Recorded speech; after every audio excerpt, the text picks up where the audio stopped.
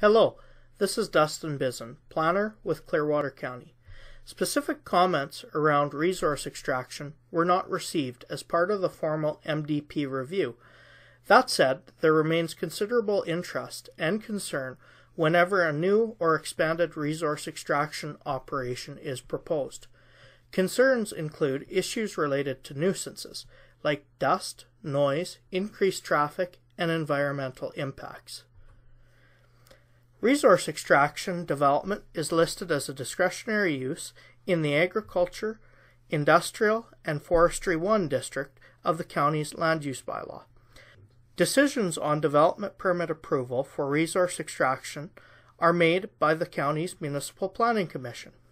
The current MDP has policies that discourage the encroachment of incompatible uses in areas of active and potential extractive resource development. Things we need to consider are: aggregate is a valuable non-renewable resource. The ability to access aggregate influences the cost of construction. It is an interim land use with reclamation. There are compatibility issues with other uses. All parties need to be able to provide input. Suitable background information is required.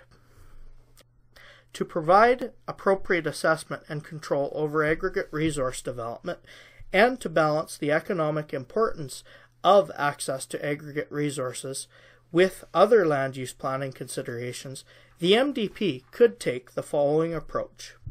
Acknowledge the importance of access to aggregate resources as a community. Continue the practice of requiring information to evaluate applications and require open houses. Direct new residences away from known resources. Make new and expanded aggregate resource extraction subject to a requirement to go through a rezoning process to facilitate specific evaluation of individual sites.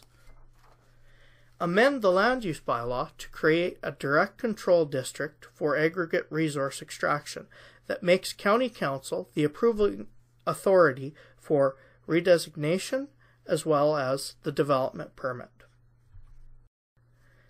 Recognizing that the decisions made by Council to approve a development permit under a direct control district cannot be appealed by the applicant or adjacent landowners, it ensures that the information about each proposal is available upfront for all interested parties to review, and that the public hearing process enables all interested parties to present to Council.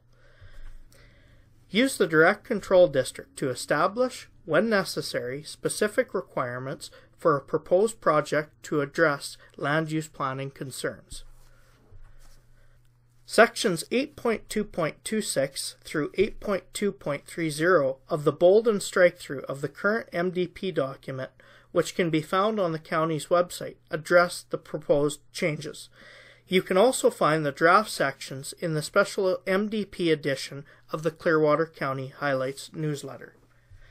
To find out more about the proposed changes, visit Clearwater County's website at www.clearwatercounty.ca/MDP and watch for the special edition of the Clearwater County Highlights newsletter on the MDP. To provide us with your comments on the material, you can do the following.